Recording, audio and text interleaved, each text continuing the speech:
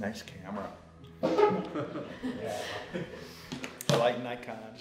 So I'm going to talk about character and world building. Cabiria to Gone with the Wind, and Snow White and the Seven Dwarfs to 101 Dalmatians. 2001: A Space Odyssey to Arrival. Each of these films evoke a specific world of their own as a filmic movie-going experience. Pretty pictures are nice. Hang them on a wall. Yeah, I use that a lot. What does a production designer do? So we're visual architects. As one of the first people on a show, the production designer begins by listening to the story and the director, reading between the lines to understand not just the surface of the film, but the hidden deeper meanings, intended or not, that might open up visual possibilities or spin ideas in different directions. For some time, the job is more story and character related than art or looks related, although they're not mutually exclusive. We do research to find the small, unusual, and specific elements to the world that can help make it unique, and work to edit those elements into what best supports and what least distracts from the story being told. Visual story development. This is an important one for me, and I am going to read it because I spent a lot of time writing it and I want to get it right. Artwork for animation films during pre-production is created not just to explain what will be, but what could be, to excite the imagination and spur other, sometimes better ideas in the minds of the director, the entire crew, by exploring as wide as you can as many of the visual possibilities of the world being created entirely from scratch. Artwork meant only to be serviceable to the production is a disservice to the film. The practical realities of production, story adjustments, design changes, technical difficulty, acts of God, are so difficult, expensive, and time-consuming that having inspirational artwork around helps remind everyone of what excited us about the ideas in the first place. It's also a practical tool for the same reason. When production problems arise, this artwork can help us remember what is and what isn't important by offering sometimes simple solutions to very vexing problems.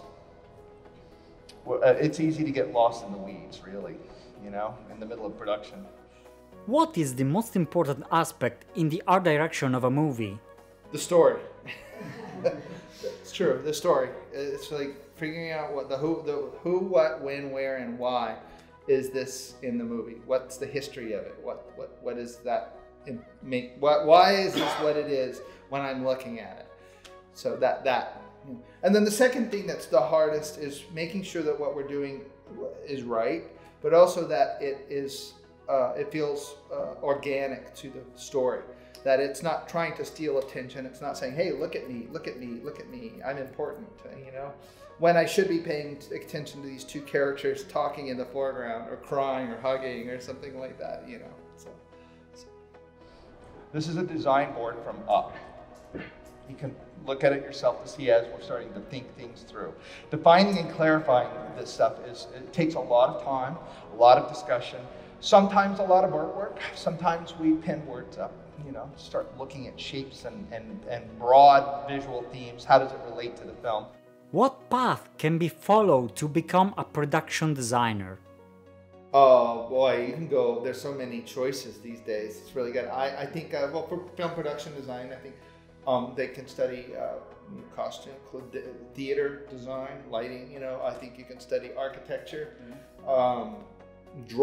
Learn how to draw. I think drawing is very important, even still very much today. I think it's not about drawing, it's not about the technical facility, although it is, you know, it's learning how to draw well. It's about learning how to see. It's about looking at something and drawing it, not on a computer, freehand with a pen on paper.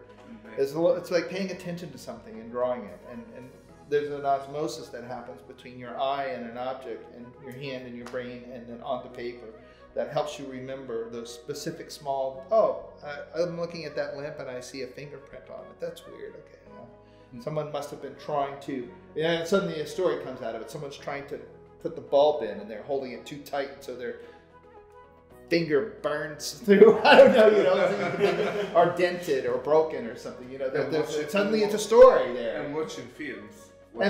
Sure, watching films too, but looking at things in real life, I think, is the best way, you know. And if you learn how to draw, the computer is very cool and very fast, but it's not faster than drawing.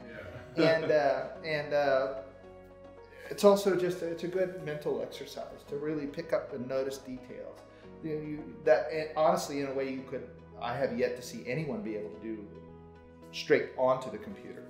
Being able to draw it and see it, and like, I wonder why those drips are on this metal over here. You can see it over there.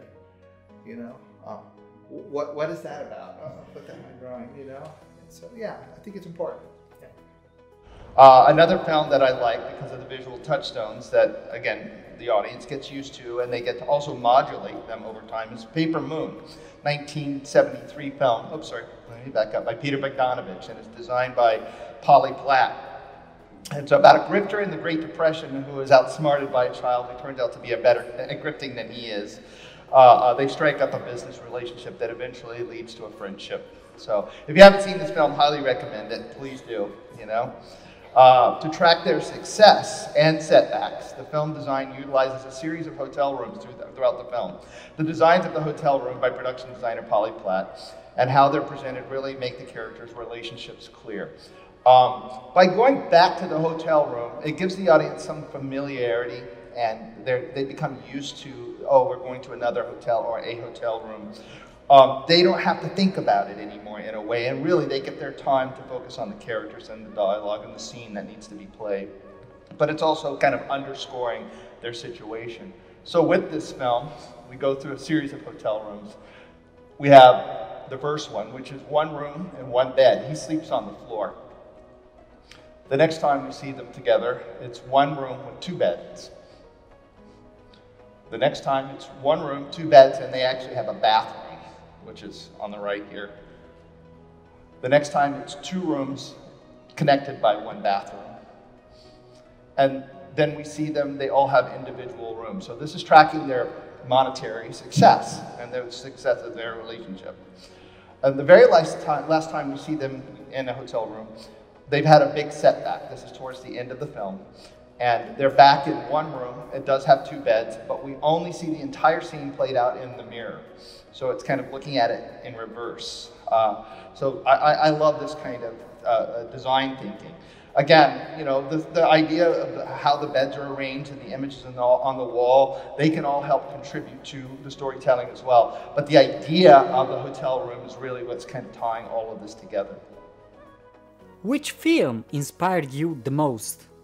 Well, I'll tell you, the first film that, you know, before I got interested in production design, I was mostly interested in animation. I was interested in film too. Mm-hmm. I loved everything.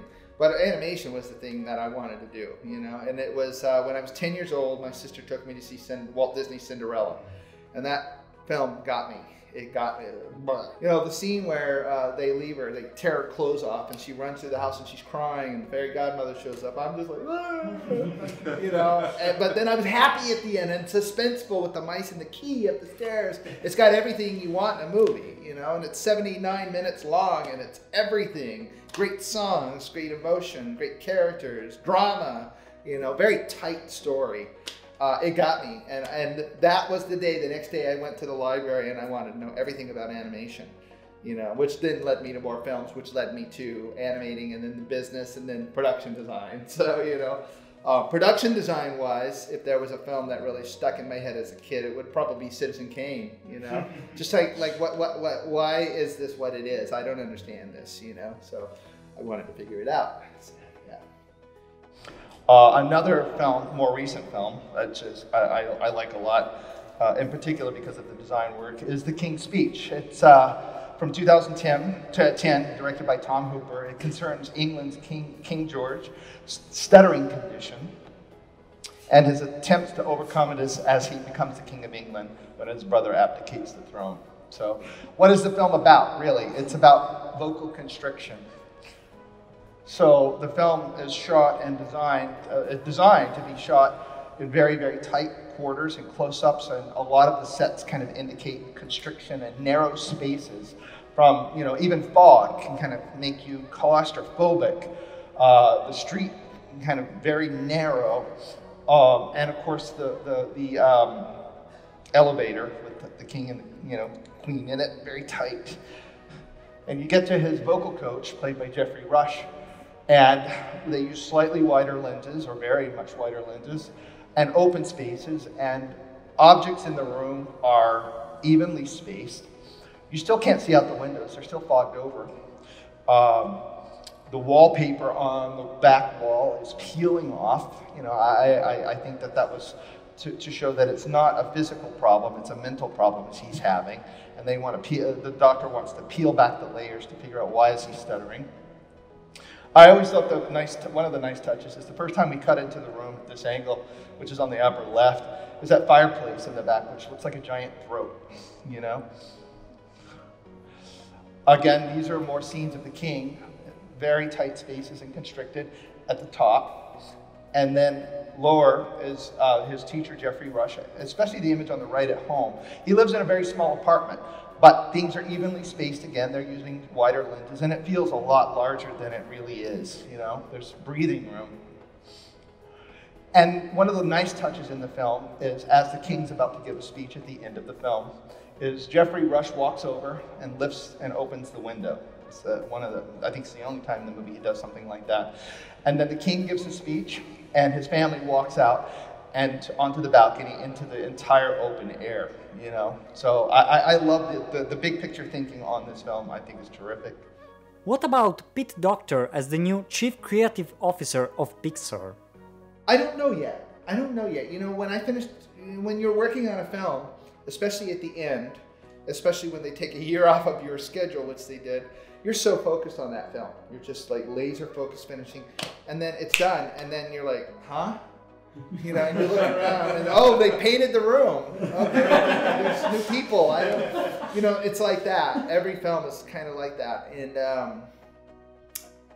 I don't know yet. I took time off after the film. I needed to deal with some personal stuff, and I'm just now kind of getting back to the studio, so I don't know yet. I love Pete. I'm excited. Pete's got a tough spot too. He's in a tough spot in that he's directing a movie. He started directing the movie before he was named in his new role, so he's doing both. It's hard for him. I don't envy that, but he's also very good at it. And his new film's going to be terrific. I know. I've seen it. And but I know Pete is exactly the right person for that job. I think I can't imagine anyone else doing it, or certainly not anyone else doing it better. But I don't think we know yet. I really don't. I think animation takes a long time. Developing new projects and getting them into production, and then actually making them, and then distributing them and marketing them. It can take a long time. So I think it's a slow boat. I certainly wish Pete well, and I'm excited to see what he does, but I don't think we know yet. I really don't. Incredibles 2 I talked about on Monday. This is the original Parr home. It was kind of pointed down in the middle, a little bit angry, a little frustration that the family was stuck in basically a witness protection program for superheroes. We did a lot of research for the new home. We went to a place called Sunnylands, which is Camp David on the West Coast for visiting dignitaries, kings, queens, and presidents. Actually, it's the only people who can use it. In order to go there, we had to get approved by the Secret Service. So I found these online, and we weren't able to take photographs. Huge building, big rooms, but one of the odd things was it also had lots of small rooms. The upper middle image, this was President Reagan's bedroom. It's about 12 by 16 feet. That's it. You know, the window is behind the camera, I believe, and it's floor to ceiling, and it faces out into a golf course. But it was not ostentatious at all. They were very, very human-scale rooms. After spending all day in these giant rooms, people felt like they just needed to get away. So they would make sure to design into the home these smaller rooms. We did the same thing for the Parr house as well. Part of it was to put that idea across. Part of it was the director Brad Bird had concerns about is every scene that I'm going to be in a big, giant room. It's a little hard. We need some variety as well. So we did take that idea and play it out. This is the big room for the house. And this is one of the smaller rooms. It's kind of the side room where a lot of the action takes place. And we had the kitchen as well. The idea of the bigger picture idea of this house, though, was a home too big for the family. Yes, they're a superhero family. Yes, they're glad to have this home. But over the course of the film, they realize, it's really them and their relationship that matters more than this big home. So I thought it worked fairly well. Actually, I thought it worked very well. So I like that house. I want to live there. So after 15 years since the first movie, how is it to return working on a sequel? Well, first of all, it was a blast because Brad Bird makes it fun. He was the reason he was the reason I would have done anything, any movie he wanted to do. I would love to work on, just because he's so much fun to work with. You saw him talk. Did you see him talk? Yep. He's like that, really, all the time, and it's exciting, and it makes you work hard, and makes you feel good because it's going to be hopefully something great, Doing a sequel of any kind, there are certain things that can be a little easier, and then there are certain things that people think of that it's just hard. It's actually in some ways a lot more difficult. The big technical advantage we have is that the characters are designed for the most part. The family was designed for the original. We could make them look better. We could do things we couldn't do 15 years ago. But there's only one set in the film that was in the original film, and that was E's house. And even that was rebuilt from scratch, and much better technically than it was before. There was a version of the film early on where we went back to a few other sets that were from the original film, but that got scrapped. So, but everything else in the film is new, so we had to design everything as though it were a brand new movie. What I wanted to do as well is expand on it, make and I didn't want it wasn't necessarily that I needed it to be bigger, because there's not a lot. You can't make it much bigger than the original film. It's pretty big in terms of scope, right? And going to Nomanisan Island, what we could do is expand the palette, the color, and some of the other visual ideas, which is what we did. So that's how we kind of advanced. We weren't changing it from the 50s to the 90s. We were changing it from the 50s to the 60s. So even though the film takes place the day after the first film, I wanted to suggest to the audience that time had passed. And also, I didn't want it to look exactly like the first film. I did want to advance it a little bit and have a little bit more opportunity for certain colors and things like that. So yeah, it was fun. It was fun to think about. Do you always design the whole set of the movie as you have done with the Parr home? When you have a set like their home, you go into it knowing, even if you don't know the details, you go into it knowing that you're going to need to see this home from many angles, and so you have to design the whole thing. If we only had this room and I knew that it was you talking to me, then okay, I could design that, and that's all I need. I don't need this and this. It depends. Every set is different. So. What roles transportation design, graphic design, and architecture play in The Incredibles 2? Away from the home, I'm setting the home aside. Not because they aren't integrated, but setting it aside. The idea of Screenslaver and the damage that they were doing was we had the train, then we had, what was the second one? The helicopters. Yeah. And then we had the boat. Yeah, we had it was literally about transportation. I'm glad you picked up on that. Yeah, the designs was about that. The name of my first talk was "Where's My Jetpack?" Remember, as a kid, when I grew up, we were like, oh, we're gonna have flying cars by now, And so that was the idea. It was like, what if we had that by now? What if we had that? That would be so cool. We do have it. It does exist in the world. Bullet trains exist, things like that. I'd love to have Helen's bike, but yeah, it's the positivity of the future. It's the hopefulness of the future. Imagine if we could build that kind of infrastructure that would allow those good things, and that we could have those kind of nice things to get around, and and make more use of our time to rest or draw or talk, or eat. Well, hopefully not for destruction and not stuck in traffic. Yeah, that's kind of what the idea of it was the cool future, not the practical future. I think I said that in my quote. A lot of the artwork, well, it happened with NASA in America too.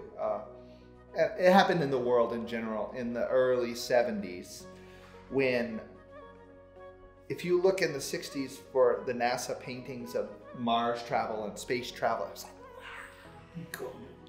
That's what it's going to be like. And in the early 70s, with budget cuts to different agencies and government, it wasn't about what might be. It became about what we know we can do. And so it became boring. One of my coworkers thought when they were doing the space shuttle, it's like one of the coolest things. They should have done this, by the way. They should have done this. Is they should have given them capes.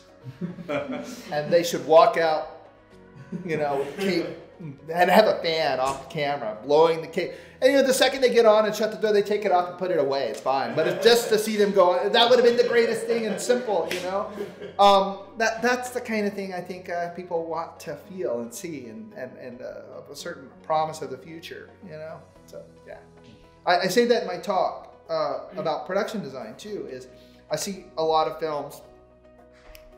They paint exactly what they're going to make. And that's, I understand why, budgets and schedules, I get it. But imagine if they could spend a little more time kind of imagining something bigger and better than that, to find the best thing for that idea, That's the same kind of thing. I think that part is important. Design matters that way, so. One of my first efforts on Finding Nemo was to try and generalize the entire film into a graphic form. I wasn't sure what this was going to bring to the table. I really didn't. I just thought I needed to do it for some reason. I wanted to figure out how to discover what we were going to need for production. So I did it in a very simplified graphic form, and it was to help break down how to think about what we were going to need. So for lack of a better term, I called it a sheep script, which was, again, a very, very pared down graphic of the entire film. The film's about an overly protective father who has to traverse the ocean to find his lost son. The further he got away from home, the less protection he had. I proposed using the plate coral here at the top as a way to hold the father down. He's holding his son down, so it kind of kept them down. It's very protective. And as they go out to the coral reef, of course it opens up a bit, and then we have the drop off. And then when we see the father rise to the surface of the water is actually very high in the frame. And then we rise, and then he actually sinks to the bottom of the ocean and then proceeds with Dory across the ocean as we see the ground slope down. They actually go to the very, very depths of the ocean where they see the anglerfish. It's pitch black. And then they end up in the middle of the ocean. Let's see, as the ocean floor slipped away till they're fully exposed and lost in the full open ocean. See here. So this is actually, I actually went through the film and found the final film frames of that graphic representation.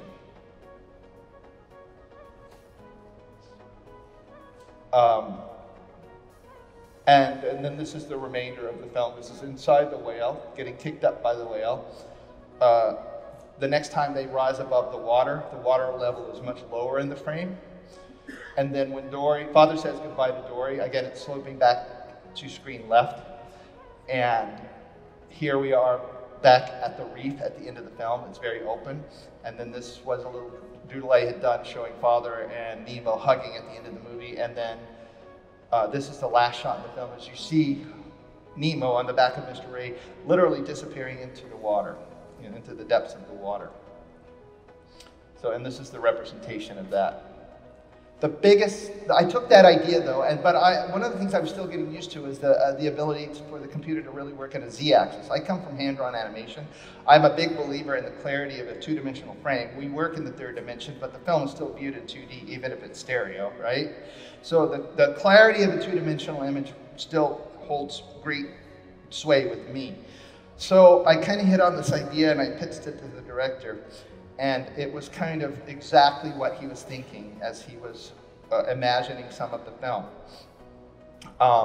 What that was the water density.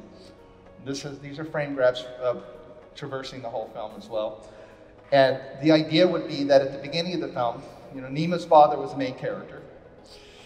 He was afraid of the present and future because of something that happened in the past. When his only disabled child is stolen from him, he traverses the ocean to find him. Great idea for a family film, right? That's a little odd. The closer they got to his son in Sydney, Australia, the less he could see. And the more he had to trust his instincts. And that's, of course, represented by Dory, who can't remember anything. This meant to me visually that the ocean water should start clear and become progressively more dense. We could also shift the color, Also, it gave me visually somewhere to go. I mean, imagine the entire film being the same blue. It would have been really difficult. Desaturating the color towards the end of the film in Act 3 provided a strong contrast to the epilogue at the back at the reef at the end, which now seemed brighter and more clear than ever. Actually, technically it was. We did make it like probably 30% more clear than the very, very beginning of the film, but it's hard to tell, so it's mine. But that was the idea, was the closer he could get to his son, the less he could see and the more he had to trust his instinct. That's, again, another example that I attempted to underscore the film in a subtle way that felt very natural to the world of being underwater, but helped unify all of these other disparate ideas. I thought it was pretty successful in most of the film. What is your personal definition of animation? I don't know how to answer that exactly, but I do know what my personal definition of a good movie is, of a good film. So I'm just emotionally captivated, I have changed over time, like hopefully everybody, in that there are certain films that I loved as a kid because they look really, really cool. Now as an adult, I'm like, I still think it looks really cool, but I'm just not as interested in it. I can watch it once, but I can't watch it 10 times the way I can when I'm emotionally invested in characters and their story and their journey through the story. So it could be live action or animation, I don't care, as long as I'm really caught up in the story. So, yeah. So I love all kinds of films. So. We can see a lot of movies that add too many elements on the screen. What could be the reason for such an error? I don't know. I don't know. I think it's a lot of things. It could be the director. It could be production. It could be they ran out of money. I don't know. I do know. One I know is that has happened. Is that a film production designer in a live action film that maybe has a lot of computer effects work in it. But the live action film production designer often, when the film is shot, when it's finished, they're off of the film. Now there's another year of visual effects work that has to be done. And if it matters to the director, they keep the production designer on to make sure that visually they're kind of following the plan that was established. Very often that does not happen. Very often another person, a visual effects producer, will come on, and if you're lucky, you get someone who really respects the design intent of the film. But sometimes, not always, but sometimes you get they're trying to do the right thing by helping and making it better, but they're not following the ideas, the visual ideas, and so they start doing all kinds of different things, and it starts looking like that. So I'm only imagining that that's what's going on. I've seen it happen, but I don't know. Every film is so different, It's very hard to do. Yeah. There's a quote from filmmaker John Waters I always loved. He said, "There's a big difference between bad taste and no taste. Bad taste always being better because somebody thought about it." A lot of these films that I think you're talking about are no taste. They're just kind of whatever. Oh, I've got a cool shot, I'll make it really cool. And they're making that shot really cool. But what does it have to do with this shot, and this shot, and this shot, and this character, and the bigger picture design? It often doesn't have much to do with it, so it becomes that. So. So Wall-E was the next film I got to watch. And again, I was struggling to find a lot on that film. It was very difficult. One thing that happened with the production of Wall-E was that Wall-E Act 1 actually came out fully formed. It was pretty much, the first pass of boards is pretty much what's in the film. That rarely happens. I've never worked on a film before since that's happened. So, I used to just dive in doing drawings, and I still can do that sometimes. It's fun, you know. But with this, I actually started just putting up words. I would get my cards out and just write little, and a thesaurus, and sit down and imagine each character.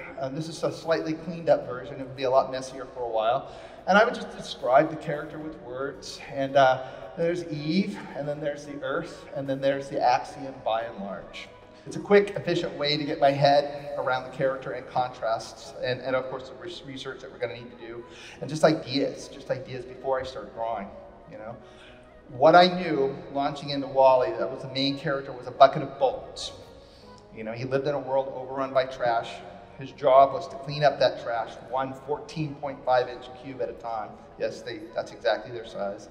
My biggest concern was how to make this visually interesting. Again, another case of it's not a man in a robot outfit, it's a robot. The director was very specific about that. It is not a man in a robot. It is a robot whose job was designed to be specifically to crunch trash. That's it. But over time, over the hundreds of years, he had developed a soul. The world itself was not really changing. It was a monochrome mess of trash everywhere. How are we going to make that interesting? Well, Wall-E was a romantic. And so it seemed fairly obvious that we should approach it from a romantic point of view. Romantic meaning not lovey-dovey, but romantic in the classical sense of the word, that is heightened emotions. And so what we did is we modulated the lighting through the film to support that. And so that was the conceit that we came up with. So these are the color scripts that I did for Act 1. Again, it was fully formed at the beginning, so I pretty much knew what the action was and what the sets were. What we had to figure out was the lighting. So let's step through this. So you can see it's a pretty monochrome world. We've got the leftovers of the axiom and by and large down at the bottom right. That was kind of some of the only bright color at the beginning of the film. And he gets back to his little pad there and watches Hello Dolly, all the way, and he goes back to work. And of course, the first time in the entire film we see the color green is when he finds a little plant there. And then Eve arrives, and we start introducing, a little bit later here, at the bottom right, actually in the next strip, we start introducing very, very subtly other colors and pastel colors and a little bit more. You know, he's starting to get close to Eve. And he finally, even at the bottom right, you can kind of see it's a much, much more different palette than we were seeing in the previous slides. And then we get a little bit of saturation when they explode, when she blows up the ships and everything. It's great. It finally takes her back to his pad where he turns on all the electricity, and of course, much more color in his pad than was there before. And the very last thing he does with her is, of course, present her the plant he found, which causes her to shut down entirely. And we go back to the same palette as Act 1, but it's very high key and low contrast. And we recapitulate it in a montage sequence, which basically repeats their relationship up until then. And we finally get to the very, very, let's see, where's this scene, which is the last scene of them together. And then we cut back to this one here, the next day, where he's going back to work. And this is exactly the same palette and tone as at the very, very beginning of the film. He's kind of giving up and he's got to go back to work. Of course, Eve gets picked up to go back to the axiom, and Wall-E kind of tracks her into space. So, do you think that the new short series, Spark Shorts, can expand the horizon into new kinds of animation? Yeah, I mean, we've always made short films. We've always kind of done that. I think this new program, which it's more of a step up. That's really the big difference. Is like For the Birds took 2 years to make, and I used resources in between movies whenever someone was available. If I had had the Sparks program, I think For the Birds could have been made in a very short time. You know, maybe 3 or 4 months, maybe. You know, it's a simple film, you know, really. But it took 2 years because of that. The Spark short, the really big advantage for the artist and for the studio is, and also the other thing is because it took so long, it cost a little more money. So the Spark shorts, in being shorter and also more dedicated, you know, they dedicate certain people to it, but you know, they get to work, that's what they work on. They cost less, and they're a little more efficient in terms of timing and getting things done more quickly. So I think it's really cool. They are going to be doing some different looks and some different testing and different kind of experimentation. The shorts have never made money. They're for testing and for sometimes for publicity. You know, we love doing them. You know, it's fun to do. What is your point of view regarding the photorealistic style in animation? For example, like The Lion King. I don't know what to think about that really. I think what I think is when someone asks a question about what I thought of the word animation, or when I think of animation, I think when I think of animation, I think of ballet, I think of caricature, I think of not cartooning. I don't mean cartoony. It can be realistic looking, but caricature, distilled to the essence of a character or a meaning or a look or a movement. When I see a lot of live action looking CG films where it's kind of like, do you know a rotoscope when they trace live action? When they only trace live action, it kind of looks like we're just moving around talking. Not when I think of film like Cinderella, which they also rotoscoped, but they rotoscoped key frames. It was like ballet. It was not about realistic movement. It was about stylized movement. And even when they shot the live action, they stylized the movement. When the form a little further out, the neck was a little thinner, and the looks were more direct. And so yeah, I think that like a film like The Jungle Book, the John Favreau Jungle Book. I love the Disney animation. There's 5 other versions of the film too, through history. The Corda version from the 40s and silent version, but when I love the Disney animation film, I grew up with that, but I thought Favreau's version was fantastic. I just loved it. And it had a certain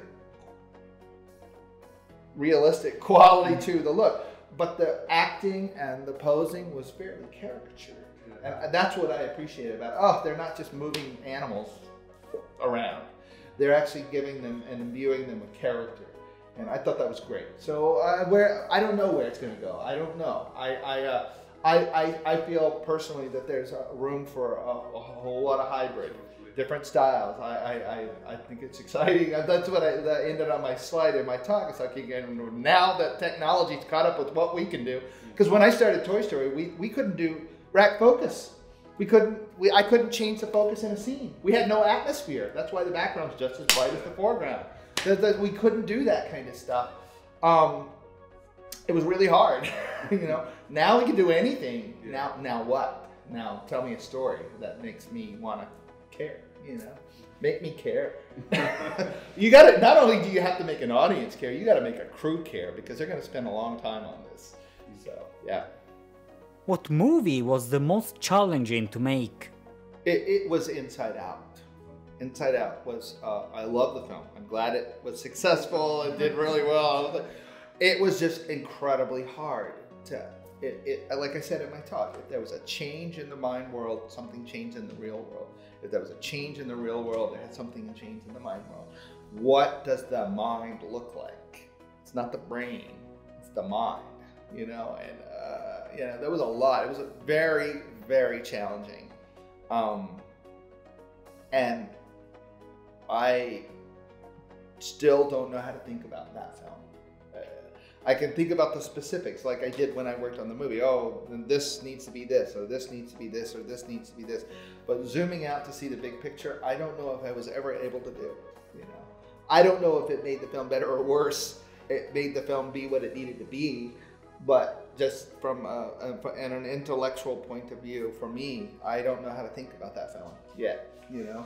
It took me about 5 years to watch WALL-E and understand what we had done. So, but even when I finished the film, I knew that I had put together some visual conceits that were helping the film, you know, so yeah. It's really hard.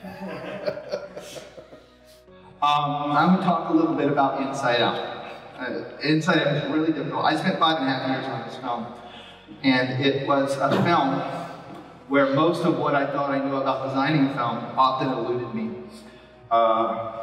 Directed by Pete Docter and Ronnie Del Carmen. Had a lot of challenges which were fun, frustrating, exhilarating, maddening. One thing I knew going in is, again, the contrast of the real world to the mind world. And this is a board my texture art director, Bert Berry, put together for this. So with the mind world textures, we thought it would be really great thinking of the mind, not the brain, but we kind of mixed them up a bit. It was electrochemical. And so that word suggests electricity and color and liquid and all kinds of translucency, transblurency, a word we made up. And absorbing light and transmitting light, and that became the base, and saturation, that became the basis of the entire world, both for the characters and the memories and everything in the world of the mind, versus the real world textures, which were hard surface, muted colors, hyper-textural and visually complex, and high key and low contrast. The reason that was because, again, like on the Axiom, more so than the Axiom, throughout the entire film, we were cutting back from the real world to the mind world and back and forth. So I needed the audience not to have to think about it. They had to know right away, oh, I'm in the mind world, oh, I'm in the real world, I'm in the mind world, I'm in the real world. And that unto itself was a challenge. Designing the real world was actually pretty straightforward for us. This is a real world component of some of this, and then we cut to the mind world. So you can see the contrast of the color and the values. The only thing that we were able to do, of course, was, towards the end of the film, unify the worlds by desaturating it as Riley became depressed, and kind of unifying the worlds until they came back together at the very, very end of the film. What this was about, seriously, was one of the most difficult choices we had to make in the film was what would be the sky color in the mind. I had done a whole series of these early paintings, and I couldn't figure out what we wanted. Pete Docter had this idea that depending on Riley's mood, the sky would change to that color. So if she was angry, it might be red. If she was sad, it might be blue. We were afraid it would look like Malibu lights spinning in her head. So we had very little time left, and I dragged the producer, Jonas Rivera, and Pete into the art room, and I said, you know what? I did all these little paintings. They weren't about the sky at all. They were about a lot of other things, but one thing that's in common is all the sky colors are in a very tight range, very neutral. And he said, well, they asked me why, and I said, I don't know, it was intuition. Ultimately, what I discovered is we have so much color on the ground with the characters and the memories that I needed something neutral for that to read against and look pleasant, so that it didn't just become a cacophony of color and light, you know. So I said, I think this is the sky color, and they said, I think you're right. So we had a glass of champagne, I went home. You know, it's crazy. You have tried a lot of diverse roles in your life. What is your favorite one, and what other roles do you want to try? I really like production designing. I like it a lot. I make the director's job easier. Their job is so hard. I don't think I would be. I don't want the responsibility of a director. Their job is too hard. I like kind of flying under the radar next to them. That's why I love working with Brad and Pete and Andrew and other directors, where I have a front row seat to everything that needs to happen, and I get to make it happen. But I don't have that responsibility of that they do. The weight is on their shoulders. But I do take it seriously that my job isn't just making pictures and making a movie, but it's to make their job easier. Tell me what you want, I'll put it on the screen. I know how to do that. So yeah. What do I want to do? I'd like to try doing some live action stuff, maybe. You know, we'll see. What does the mind look like? We did a lot of research. And we did a lot of research, and we were determined to focus on designing the mind and not the brain. We found a lot of practical use in studying how the brain was created, and used much of what we learned to great effect. Things like where the shelves memories are stored in the mind. The reason we folded them over is because by the way your brain works is as it's folded, it allows the neurons to talk to each other in a much more close proximity, versus had it been stretched out, it would have to traverse travel a lot further to provide information back and forth. But this is an idea that gave us a conceit for how to design the shelves of memories in the mind. Let's see. This is a board we call rainbow board. So they inject chemicals into brains and then photograph them. So it kind of creates these cool images. Very inspiring. Getting our heads around the geography of the mind world was challenging. Mini maps plotting out what it might be and needed to tell the story were created. Here are only a handful. Believe me, this is like 1/3 of what we did. I'll just step through these kind of quickly.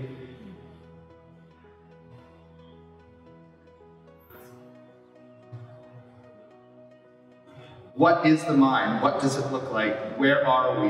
You know, how does it work? What regions are there? Okay, we have geometry, logic, music. I mean, it could be anything. And while that sounds exciting, and it is, you need to start editing and limiting and what do you need to tell the story. And how do you suggest a bigger world there is than you actually need to build or can build. So.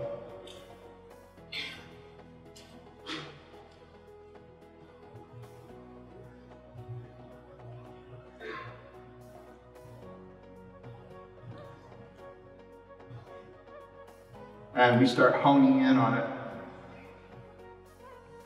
As you can imagine, solidifying what this all meant was incredibly difficult. I worked with a terrific art department that generated more artwork on any film that I worked on at Pixar, probably the most of any film at Pixar. Here are only a few of my early paintings exploring both the real world and the mind world, very early on.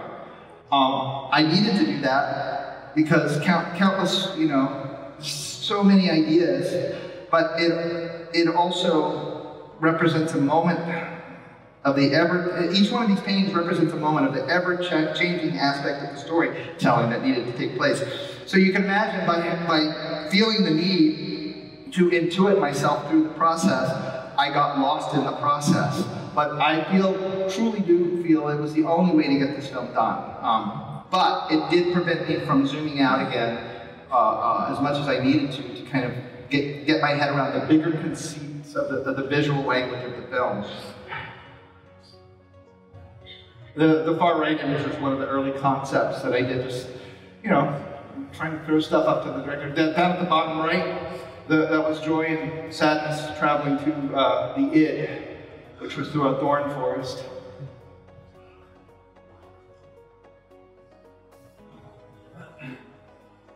At one point on the upper left, you can see it looks like a little bit of a theater. Riley actually went to visit her grandmother who passed away, who was a hofer on Broadway in the 20s and 30s. The train of thought was a much bigger aspect of the film for a long time. Fell away. It's still in the film, but it fell away. The lower right image, that was where Riley lived in Brooklyn, but that's all she remembered was her building. You know, she just imagined it being in a deep forest. That's all she could remember.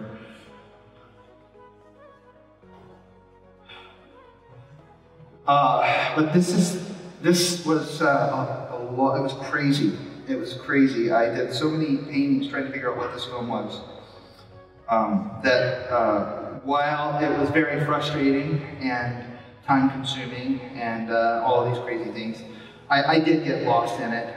What is the work you are most proud of? All of them. They're all so different. That's like trying to say who's your favorite kid, you know? I like them all for different reasons, you know? Obviously, to me, Toy Story is a special place. It's in its own thing, you know? I used to love, I had a teacher, T. was his name, Thornton He. And he once told me, you know, he was very old when he was my teacher. But he directed a lot of Fantasia and Pinocchio. He said, Pinocchio was probably Walt Disney's best film, but his greatest achievement was Snow White. And he's right. And so I think of Toy Story as being that special thing, you know. Have we made better looking films? Yes. But story-wise, that film holds up still exceptionally well. I just saw it recently with a bunch of actors at the Screen Actors Guild. They had a benefit, and Bob Pauly, the character designer on the film, and I went down and gave a talk, and we decided we'd sit there. We had not seen the film on the big screen in 20 years. I just hadn't, you know, not from beginning to end anyway. And we sat and watched it. And we were like, oh, God, that looks horrible. But we were caught up in the story too, you know. So yeah, you know. Yeah. Cool. All right. Great. Thank you. Oh, no, thank you. I appreciate it.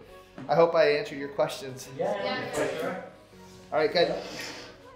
That is my quote from my friend, Jason Deemer. I use this in every talk, and it's pain is temporary, suck is forever. Digging a little deeper matters in the long run. If you need to make a change, and it's going to make something better, not just different, but better, more clear, more understandable to an audience, it's worth it. Because it's going to be there for a long time. So pain is temporary, suck is forever. Quote by Jason Deemer. So, sorry for going over, but I really felt that I needed to get that out of my system. So thank you very much.